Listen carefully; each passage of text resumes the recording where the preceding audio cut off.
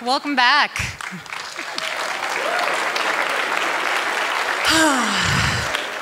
I'm cold. I'm not made for this weather.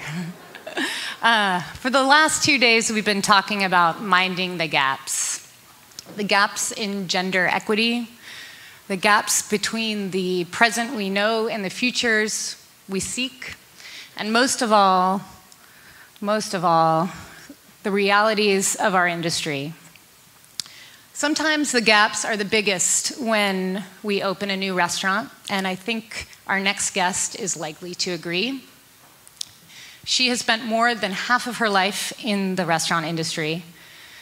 She is the first female chef to obtain and retain a 3 Michelin star. She's also a member of the Order of the British Empire, which seems really fancy. And she's also the current holder of the much discussed title, World's Best Female Chef. Last year, she opened her restaurant Core in London, and now she's here to talk about this journey with us. Please join me in a warm welcome for Clare Smyth.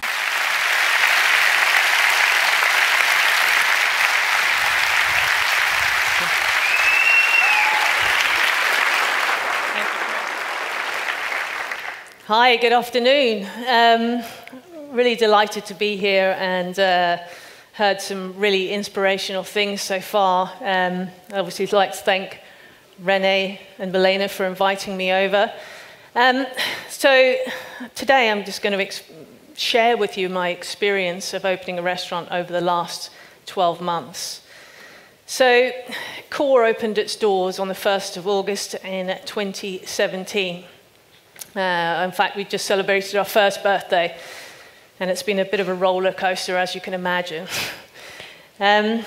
So we all begin the process of opening a restaurant with a vision in mind. So we know what we want that restaurant to be, what we want it to feel like. We may not know exactly the color of the bathroom tiles or the fabric of the seats, but we know how we want our guests to feel.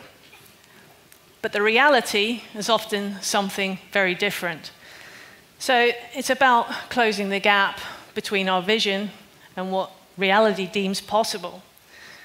Sometimes that gap gets wider, and sometimes it's very, very close. Certainly through the opening stages of the restaurant, I'd go home and think to myself, what the hell have I done? So I'd like to call this talk the good, the bad, and the ugly. But I'm going to start with the bad, because we like to keep the good to the last. Okay, so before opening Core, I was a chef at Restaurant Gordon Ramsay for almost 10 years. And I had worked in 3 Michelin star kitchens for 15 years of my life. Given my background, people expected me to carry on with a high-end French classical style of cooking. I had maximized all British guides, and was only a handful of chefs to ever have done so. So when Core was opening, it was one of the most anticipated openings in years. Now, my story is a little bit different because when I left Restaurant Gordon Ramsay, 99% of my team was still there. My dishes were still on the menu, and I left 10 years of my work behind to start something new. And I wasn't planning to go down the route that people expected. I was going for something much more relaxed, and to be honest, a restaurant that I could afford to open, and something that wouldn't go bankrupt in the first few years. I put everything into it, and I couldn't afford for it to fail. So this being my first solo restaurant, I really wanted to do everything myself. Part of the reason I was leaving working for a major group was I wanted to prove to myself as a chef that I could really start something new. So I wanted to do everything myself, from the business plan, the designs, the finances, finding the right site, dealing with agents, how much risk I was prepared to take on it. All of it took, a good year, and I had to fight very hard to fit my vision into my budget. And then you realize that that's just not going to happen. So you squeeze and squeeze and squeeze everything. You deal on every single plate and every piece of cutlery, and you try to fit it in to your vision. So all of this, of course, is before any work had begun. And anyone that ever opened a restaurant will tell you that 95% of your time is worrying about things that you've never dreamed of. So my planning permission was declined 3 times to replace an extract system with a newer, quieter, more environmentally friendly one. Our neighbors opposed our alcohol license. Legal and accountancy fees stacked up, and they are expensive. You know, when you have to go to hearings to get your license, you didn't budget for that, but lawyers cost a fortune. So per hour, you're already spent so much money by the time you've even started the building. But then the builders moved in. Okay, so I want to show you just a little bit so you can get an understanding of core. So getting the keys to my first restaurant, it's a big moment in everyone's lives that's ever done this. Going through that front door. Finding a site that meant something to me, that felt good, was very, very important. Unfortunately, this was very all unsound. So this is what we ended up with. So this is actually the kitchen. So you can see there's some pretty major structural things happening. Needless to say, it's quite a considerable project. We wanted to remove structural pillars, supporting walls to open up the space. The building was built in 1861, so you can imagine. And many challenges, drains collapsing, foundations crumbling. And I thought we'd given ourselves plenty of time to open. We were scheduled to get the building back and completed by the 7th of June. I thought we would set the opening date for the 1st of August, and that would give us plenty of time to get the team trained up. So 7th became the 20th, and then that became the 7th of July, and so on. In the end, it was like being in a very slow crash. All I could see was the wall in front, and we were going to hit it hard for sure. But there was nothing we could do to stop it. 1st of August, bookings were open, and we were already fully booked for weeks. We had no choice but to somehow open. Everybody I spoke to said, don't worry, it's always like that. When you open a restaurant, guests are walking in when the paint's still wet. And literally, that's what happened. We managed to get in about 3 soft opening services before we opened. And one of those, I was the only guest because I was so upset with how the first one went. I cancelled the next one, and I walked through every single step with my team about how I wanted the restaurant to feel. I'd been so used to working in such a tight, regimented system that anyone who joined us at Restaurant Gordon Ramsay very quickly got molded into that system. It wasn't like that now. We had to create the systems for ourselves. I couldn't just turn around and tell people what I wanted and expect them to deliver, because they didn't know. There was only 3 others in the kitchen that had previously worked with me. We had to really, really go back to basics and learn to communicate. Training the team to become who I needed them to be took time. They don't just arrive with the skill set and knowledge required. Getting them to understand the vision, the feel, connected to us and the guests, suppliers, that takes a lot of work. We had to inspire them. We had to get them to buy into it. I had to take them by the hand and show them my vision, working with them every step of the way. And we all know that training never, never stops. But we had to start so far behind. To be the best, you've got to train every day and continue to share your knowledge. Through all of this, I remained quite calm because I had been through shit before and I fought my way out of it. I knew that losing my temper would only shake the team further, and this is where all those years came in. Thankfully, this time I didn't have 3 Michelin stars to lose. We didn't have any. We opened on the 1st of August as planned, and it was a near disaster. After opening, you would think that things would smooth out a bit. Wrong. We started to lose staff. We just couldn't get the team to knit together. Christmas season hit, and we were in the shit. No way out but just to put our heads down and crack on. So the sous chef fell over and broke his finger. One of the chef de parties fell over and seriously sprained his ankle.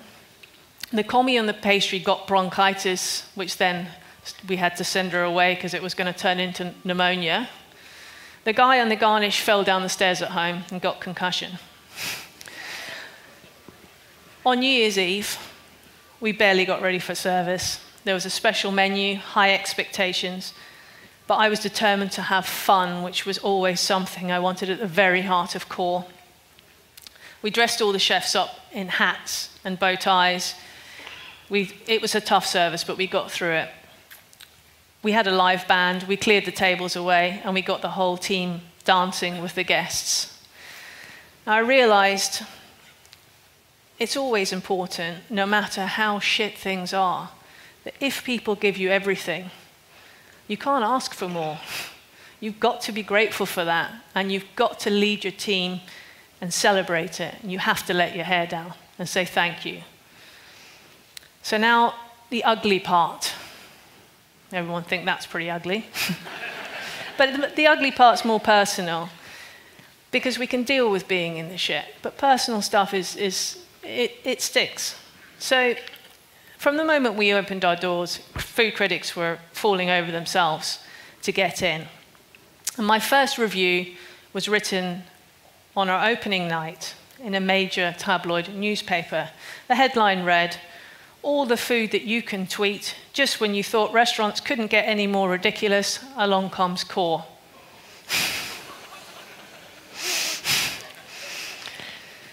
The critic wrote, "Naturally, there is an open kitchen where chefs use gilded tweezers to garnish these dwarf-sized dishes with micro-herbs, whilst wearing the expression of someone performing open-heart surgery on a dying puppy."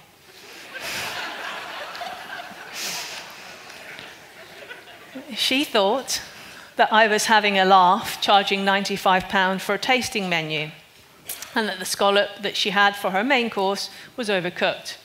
Perhaps, she wrote, the team were too busy ironing the petals of an edible pansy to notice. All of the ingredients on the menu couldn't have cost more than £5. Okay, never mind.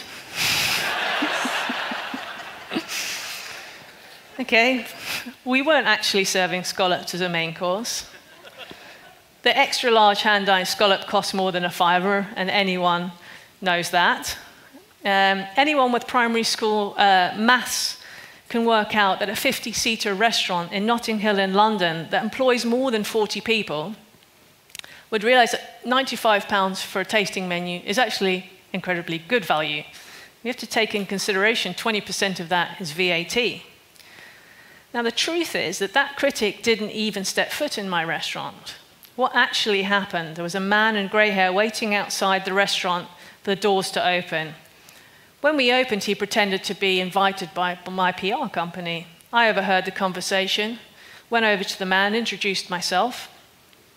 He said he was a local and just wanted to try out the restaurant. I said, sure, of course, you're a neighbour. I'm never going to turn a neighbour away, and I always said that Core, I will feed everyone. So I said, why don't you take a seat at the bar, bearing in mind this is our opening night, and we are rammed full. We've got everyone in. And I said, don't worry, I'll feed you a couple of dishes, just being neighbourly. 30 minutes later, Claire and Pierre Kaufman walked in, and Claire said to me, be careful, that's a food critic's husband sitting at the bar. And I said, oh, don't worry, I'm just being neighbourly. He was just in the neighbourhood. So I just made him a couple of dishes. So the critic wrote the review based upon her husband's experience. Now, of course, I called my mentor, Gordon. He said sewer.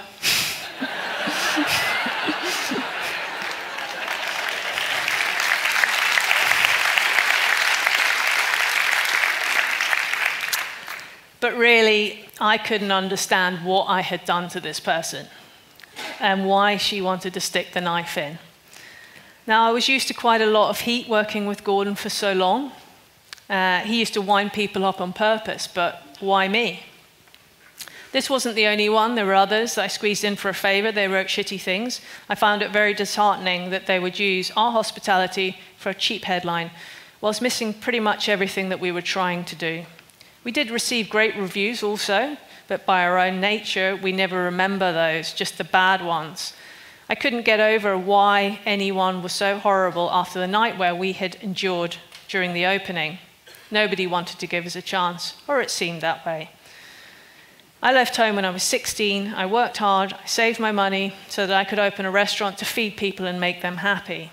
I employed 40 people, trying to be sustainable as possible. I wanted to create a good working environment. We were serving less meat and fish on the menu, championing the vegetable to be responsible. Sure, the acoustics weren't great when we opened, but did that need to be the point of someone's article? I fixed the problem quite easily weeks after opening, and I couldn't understand, well, why do they get pleasure out of being so harsh? Does it make them feel good or more important? Then there were the neighbors who loved to complain constantly, phoning the council, complaining about noise, cooking smells. Of course, some of those days that they complained, we weren't even opened. I pointed out that maybe one of the other neighbors was making themselves a bacon sandwich, or somebody had a barbecue, but of course my sarcasm didn't go down very well. But really, some people seemed to be professional complainers, and it felt that like everyone was against us and no one was pro-business. Now, I understand £95 means a lot to people. It's a lot of money to pay, but restaurant margins are incredibly thin.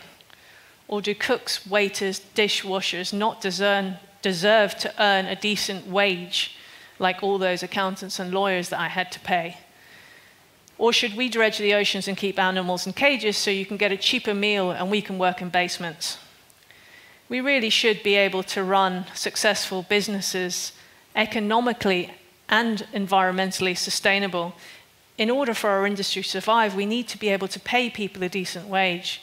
And I'm really determined to make Core that place. We need to keep educating people in the correct way. We need to talk about the real costs of running a restaurant.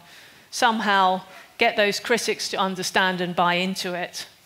The ugly moments of opening a restaurant are the ones where you feel that maybe the gap is simply too large to bridge. Maybe the world we hope to create as chefs and restaurant owners isn't possible in this age. Can we ever pay our people enough? Can critics and chefs be in a conversation rather than conflict? It's enough to drive many people from the industry. Costs can easily run away, and at some point you have to force an opening, regardless of builders and contractors. Because if you give them more time, they'll take it. You know, months slip away when you're paying rent, business rates, and staff. Sure, you can make a claim against them, but lawyers cost money. Good luck ever actually getting it back, because they'll go bankrupt and pop up somewhere else. Meanwhile, how many guests will you have to serve to make back that 100, 200, or 300,000 pounds? You have to take a leap of faith and know that you'll get there quickly, even if the opening isn't how you want it to be. You just have to believe in yourself and put the work in. That's why you should never judge a restaurant when it opens, yet so many people do. Now I'll get to the good bit. This bit's the shortest. Because we always focus on the negative. It's a human nature. Okay, luckily I've always been a bit of a fighter. Negative reviews spur me on. Rather than calling out the critics like I was looking bitter, it fuels me to make them look ridiculous when cause of success. Over the last 18 months, most of my senior staff and I have worked non-stop, not because we can't take a break, but because we don't want to. We're committed to making a restaurant as good as it can be, as quickly as we can, and I just won't be happy sitting around a pool when there's so much work to do. The good side of a restaurant is not financial reward or fame or awards. Maybe that will come, maybe it won't. What feels good is wiping the slate clean and starting again, creating something new and watching it come to life, new dishes, a new identity. You get to learn who your audience is and who supports you. A large number of old colleagues came back to me after some years of working apart. They were just waiting for the call. Some who had staged at RHR had joined us from all over the world. It was like a family getting back together. I'm going to show you some of those family. There they are. People. It's what Ben was saying earlier about the individual and appreciating every individual member of your team as a person and the part they have to play. All the people that helped us, all the suppliers that believed in what we were doing. All a part of it. And there's the team. Now, after our rocky start, I really reflected on what I had done. I questioned everything I was doing and realized that what I thought was important and not. I learned to strip back the layers, go back to basics of communicating with my team and my guests. For all of the ratings and accolades in the world, nothing is more important and valuable than the people around you and the food community. I learned to listen to people's feedback, but really for the first time. Whether I took it or not on board, I certainly considered it.